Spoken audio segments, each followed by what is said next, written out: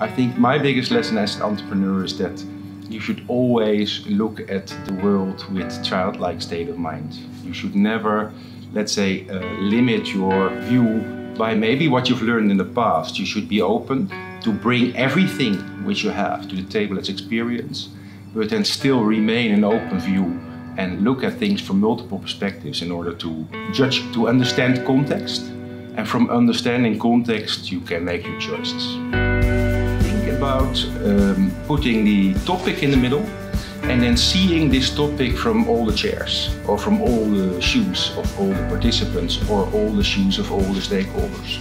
And if you almost physically walk around, you will see things with different eyes. In our brains, we have the tendency to structure stuff, to limit the amount of things you see in real life, that we make rivers.